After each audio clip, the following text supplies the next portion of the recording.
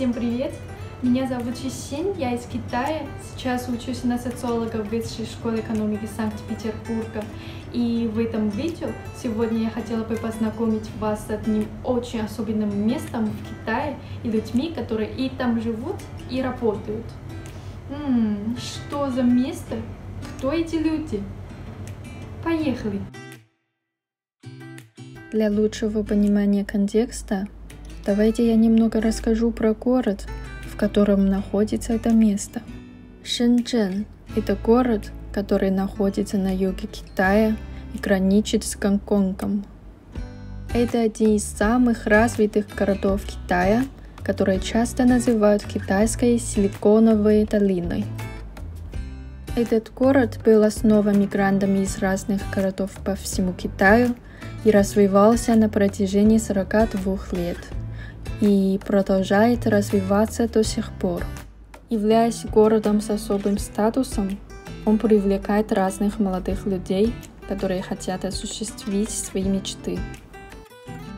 Одной из особенностей Шэньчжэня является наличие деревень внутри города, даже в самом его центре. И в китайском языке мы называем их чэнчжонгцун.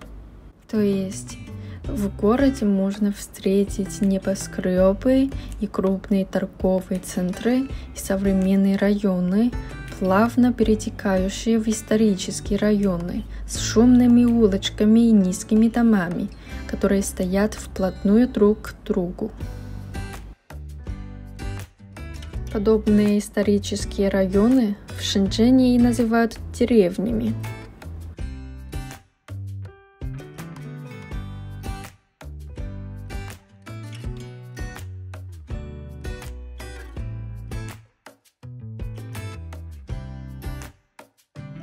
А еще интересно то, что одна из таких деревень на остальные вообще не похожа.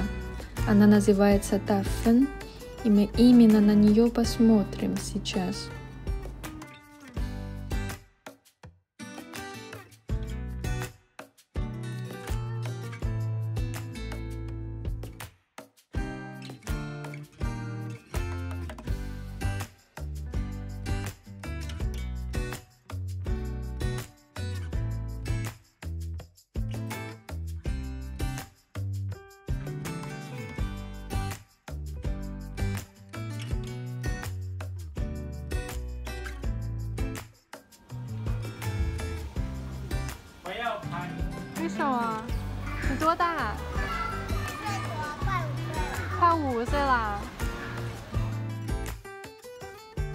Дафень – это деревня, находящаяся в середине города Шэньчжэнь.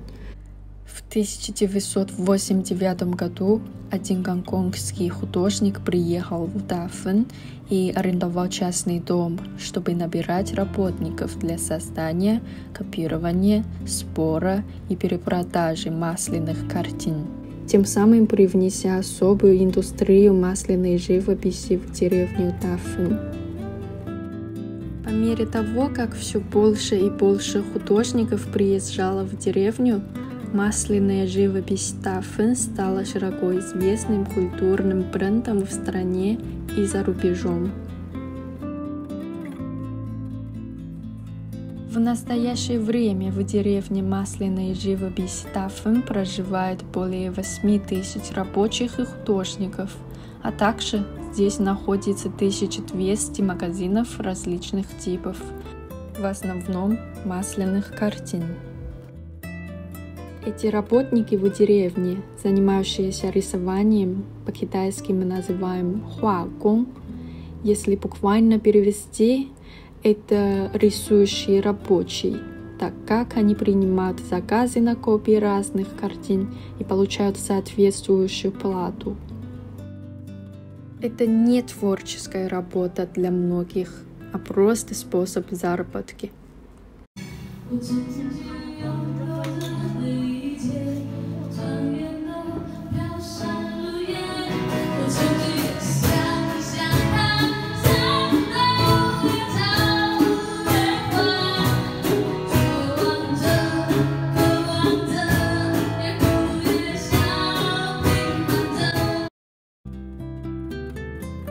но в то же время многие из них пытаются создавать свои собственные произведения.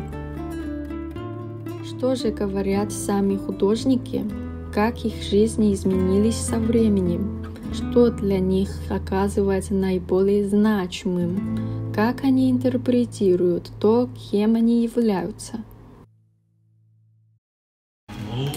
能够有一个比较稳定的收入吧。就是大分是您的收入来源。对，然后养家糊口，就这样咯。其实我们画画的都知道这个地方啊，因为我觉得我来深圳第一站就是大分。这里有很多全国各地画画的朋友在这里，可以做自己喜欢做的事情，是吧？又可以挣到钱，又可以做自己喜欢的工作，是吧？挺好的。是因为整个大分都是画画的，而我也很热爱画画，所以我就来了大分。其实就像一份工作这样咯，对，要干着自己喜欢的事情做，然后顺便赚点钱。自由嘛，对不对？二，要是自己喜欢的；三，还能挣一点点钱。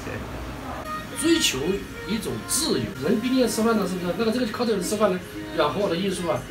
就觉得画画比做其他的稍微自由一点，因为订单都是时间都是我们自己把控的。我们时间充足，我们就接订单；时间，比如说我订单太多了，我就可以不接了，都是自己把控的时间。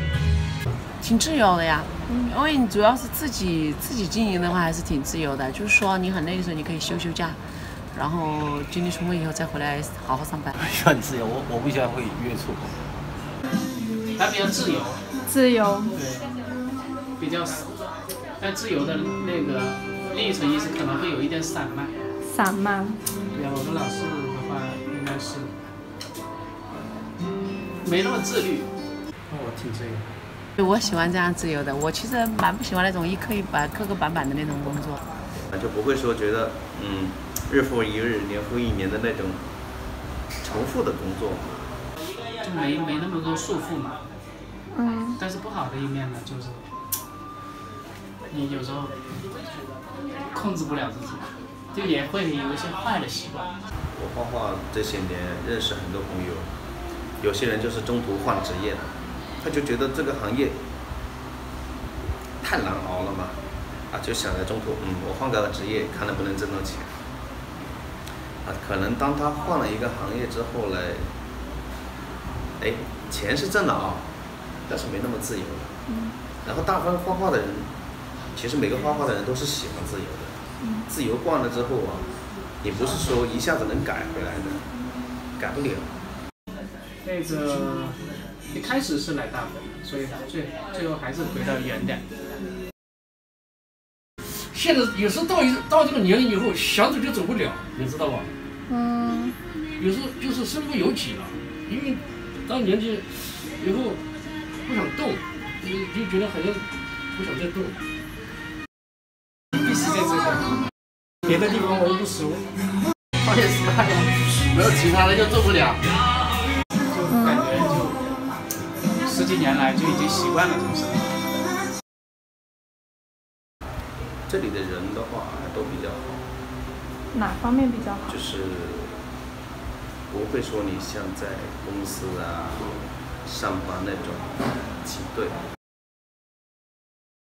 这里就大家就是公平竞争，你画你的，我画我的，然后白天画，晚上喝酒聊天。而且就是你在公司上班，你顶多就是和公司同事聊，对不对？下班了各自回家了。我们这边就不一样，下班了就各自串门，串到天亮的都有。能不能再问您2个问题？我猜得到你问我什么。那您说，我要问什么？你有没有女朋友？不是，改变吧。我觉得还是精神层面的改变比较多，就是审美这一块，审美的提高上面。怎么说呢？随着时间的推移再加上这个环境的变化，改变的话倒也没什么太大改变，只是说自己这个人会看上去会充实一点吧。就是精神面貌好一些吧。然后再一个关键是做了自己喜欢做的工作吧，虽然有时候累，但是心里来讲的话还是很开心的嘛，还是会就是说很愉快的生活吧，应该说是。就是出去的越来越少了。就以前你再怎么工作啊，就好像像你朋友一样，你们工作你们是有固定的节假日啊，像这种状态，以节假日的状态去放松嘛，对不对？不一定说要去哪里。但是大分你就没有节假日的啊，你也可以说全年都是节假日。我也这样子。其实我觉得改变没有很大吧，但是因为我热爱画画，所以就一直就在这边，然后定居。我的生活就好像没什么改变，是我自己生活是没什么改变。哎呀，这个也没什么影响，到现在感觉是那样子差不多。什么差不多？没有吗？那大分对您来说意味着什么？这个地方？一开始可能是梦想，后来是生活。生活。对。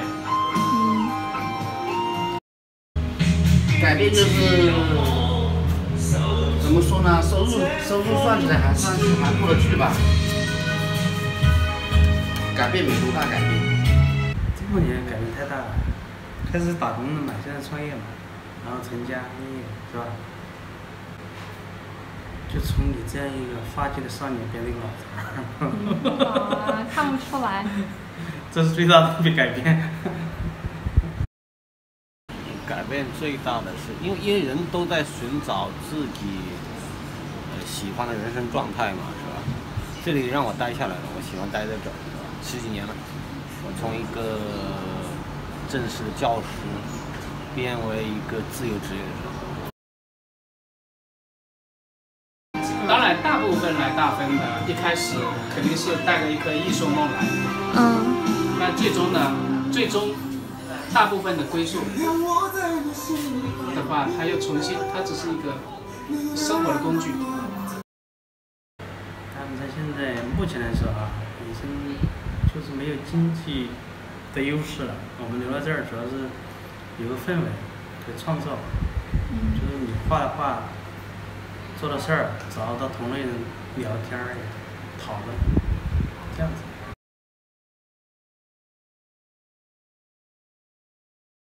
我是谁？这个问题好深奥啊，回答不了，感觉我回答不了。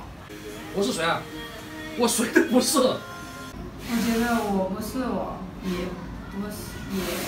我是谁呀？我觉得我不是我自己。我就是一个普通老百姓咯。的一个社会低层的人士咯。我感觉我不属于我也不是我。那你属于什么？是什么？啊，我觉得是别人的，不是我自己的。你是别人的，为什么有这种感觉？因为很多时候不能做自己呀。对。有没有例子？比如为了生活，为了小孩，为了老公，为了工作，我不可以去任性啊。对。那如果现在给您机会让您任性一点，做自己想做的事情，您最想做什么？去流浪。去流浪。做乞丐。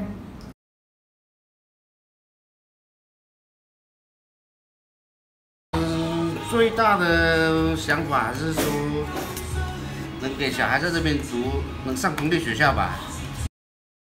我们现在外来人口最大的困惑就是这一点。就是老师读书是个很大的问题。不是说你每个做艺术的就能称作为画家，毕竟要达到那个点，你有学识啊，你懂的东西，对艺术的见解啊什么的都得到，包括你确实还有你的画的好，对不对？然后你还是专心去作画那个东西。我们毕竟都是，像我们这些，我们有做画，还有做艺术品，还有做一些商业的东西，做定制这一块，只能称作为一个自由艺术家。争取下一个10年你还能见到我在这里。好，下一个10年我把这个视频发给你。我觉得我是一个比较特别的人。哪里特别？就是跟普通人不一样的。对啊，就是您觉得哪里跟普通人不一样？就是我一直很认真的工作啊，学习啊，做有意义的事情，自己认为有意义的事情。我在寻找自己的价值，然后我在这里找到了自己，这就是我需要的东西。人其实没有意义的，活着也本身也没有意义。那为什么我们又要去画画、做音乐、做这个艺术创作？为什么我们要做这个？我做这个的目的就是让本身没有意义的生命，让人有点意思。目前我们是往创作方面走，就不同于一般的做兰花、做装饰画的，他们是为了生活，我们是为了精神追求。精神追求。对，他是追求一种物质上的，就是一个生活的优越和舒适一点，不是不得不要做。但我们就过了一个阶段了，所以说要改行做自己认为有点意义的事情。那以前是靠别人支配，就是甲方和那个客户，他要你做什么你做什么，是不是啊？你能做什么，你帮他做什么，做得更好就是你的成绩。但现在你不这样，你现在完全是自发的，自己认为应该就这样做，并且把它做好。所以它是两件事情，结果也不一样。对。结果有哪些不一样？那前面那个你是为了赚钱嘛，你做好了、认真了，赚了更多钱。那后面这个你很努力，比以前还努力，但是不一定赚到钱，但也不一定有结果，就是不一定有好的成绩。那您觉得您不是您自己，那您是谁？就是没有找到自己，还在寻找，还在飘着，可能会在寻找的过程中，那个消失掉也不一定，永远可能也找不到，这就是人生啊。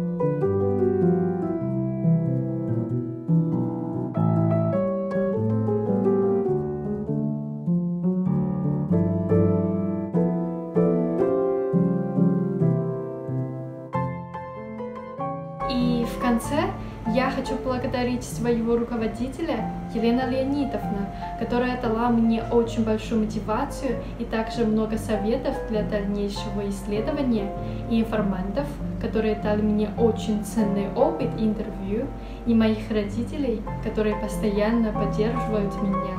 Спасибо вам огромное. Действительно, без вас у меня ничего не получилось бы. И на сегодня это все. Спасибо вам всем. До свидания.